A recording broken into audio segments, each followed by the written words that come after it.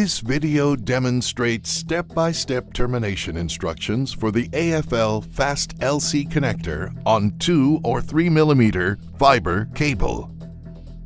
The Fast LC connector kit contains the following items: a 900 micron boot, clear protective tubing, 250 micron tubing, and a Fast LC connector. A separate boot kit must be purchased for 2 and 3 mm terminations as seen in this video. Always wear safety glasses and properly dispose of fiber shards when handling and cleaving optical fibers. For 2 and 3 mm terminations, begin by placing the appropriate cable clamp onto the cable about 10 inches from the end of the cable.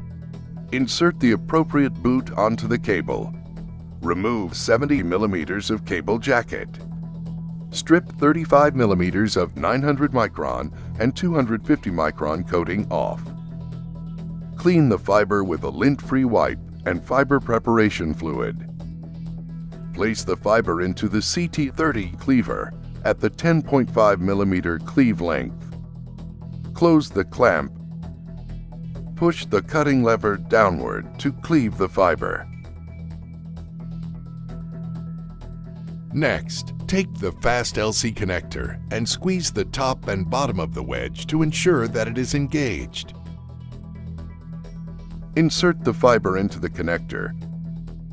Create a slight bend to maintain contact. Release the wedge clip by squeezing both sides and remove the wedge clip.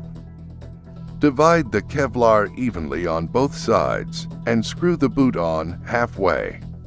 Trim excess Kevlar using the Kevlar scissors. Now, screw the boot on completely and the termination is complete.